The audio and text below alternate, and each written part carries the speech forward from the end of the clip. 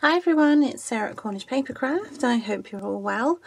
I just thought I would bring you, I'm going to be bringing you a set of videos that are using retired products purely because I've made it my mantra this year to not buy too much new and to be using my old what I already have in my stash. So this one's a very simple Christmas card.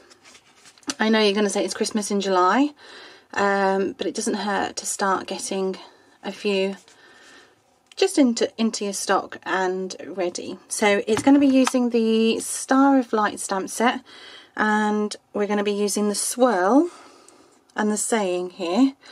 That's the only two stamps, and then out of the die set, also by the Star of Light, which is this one just here, we're going to be using this one and this one. Okay, so I have gone ahead and cut all my card. I can run through all the sizes with you. It's just to stop me getting a bit too nervous when I'm making videos. So I'm going to be making two, so I have got plenty here. So your base card, Night of Navy, is 4 inches by 11.5, scored at 5 3/4. Your next layer is a white layer, and that is 1/8 of an inch less. So what's the, not this one, bear with me, it's this one just here. So this one is 3 7/8. And let me just line that one up by 3 5/8. So that's just 1/8 of an inch less. Your next layer is Night of Navy again. That's going to be 1/8 of an inch less than the white layer.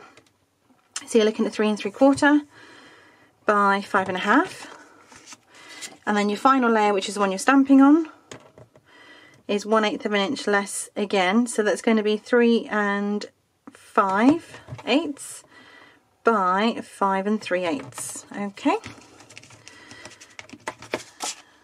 so that's all that you need to make this beautiful card. So the first thing you're going to need to do is a bit of stamping.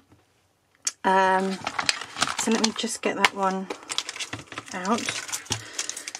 So if there's anything like videos that you'd like me to try and do, I'm more than happy to try them. I do get quite nervous sometimes, but I'm sure that's something that eventually or hopefully will fade.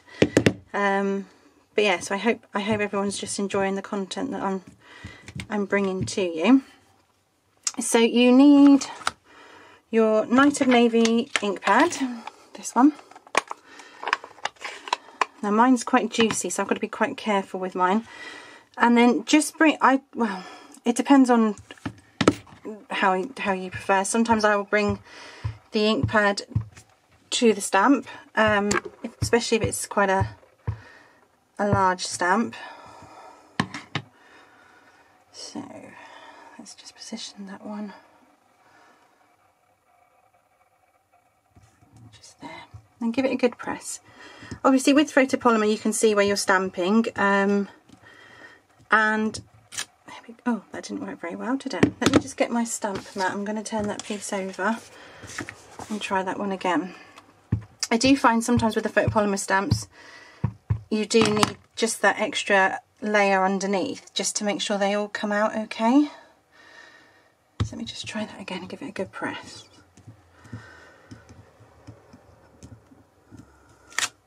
Much better. There we go. So using the stamp mat, it has come out much better. So I'm going to keep my stamp mat there, I think. I'm just going to move that one out of the way, and I'm going to grab the saying. I bought this stamp set and then didn't get the use out of it that it deserves, and now I've just decided that it needs to be used because it's there and it's a beautiful stamp set, and there's just so many things you could do with it if you really wanted to push your imagination on it. I think the only thing sometimes I worry about is that after a while of using your photopolymer stamps, they do stain, unfortunately, and they go this horrid pink colour. But there's nothing that can be done. There's nothing wrong with the stamps. It doesn't break them down or anything. It just stains them. And then just give that one a good stamp down. There we go. So that is all of your stamping done. So I'm just going to put my Night of Navy over there just so it's out of the way. So the next thing you need to do is die cut your stars. So I've done the big star in Night of Navy, so that one's just going to go straight across there. And then being quite fragile with the next one, because it does bend as you're trying to pull it out. So this is just Whisper White. You could take it up a notch and do it in shimmery white or glitter. Possibilities are endless. You could change the colours, you could go with silver, you could go with shimmery white, or you could even go with red if you really wanted to have a nice punchy card that's going to stand out. So just pop that one just on there. So I don't have the fine tip glue pen. It is something I keep telling myself that I need to get, and then each time I do an order I forget. Just because I think it would be so much easier when you're doing sort of fiddly pieces like this star. It would be so much easier to be able to just to get the glue on the right pieces without smudging it onto everything. Okay, so now all we need to do is assemble the card, really. Like I say, I always use, if I make a mistake, I turn the card over, reuse the other side. There's nothing wrong with it, or you can put it into your scrap bucket. I have a scrap buckets just behind me, and I've just separated them down into the colours. So I've got one with black and grey in, one with the browns in, one with white and vanilla in, one with pinks and reds in, just so it reminds me that I do have scraps there that need to be used. And my glue is really playing me up at the moment, so I'm just going to try and forward that on a bit.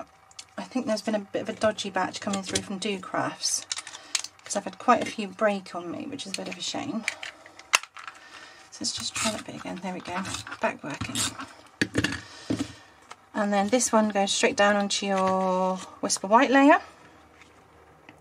You don't have to do this many layers. I just thought that it gave it a bit of a nice touch. Just backing it up each time. And then just pop that one just there. So this is where I like the effect that you've got the 4 layers now, because you've got white, navy, white, navy.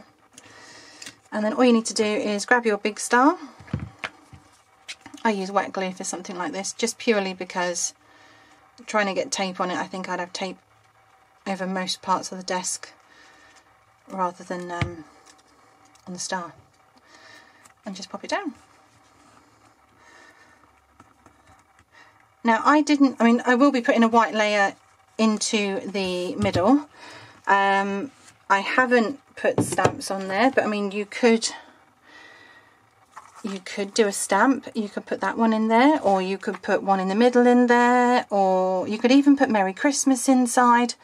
Possibilities are absolutely endless, but I hope you enjoyed that one. It was just a quick and easy Christmas card in July.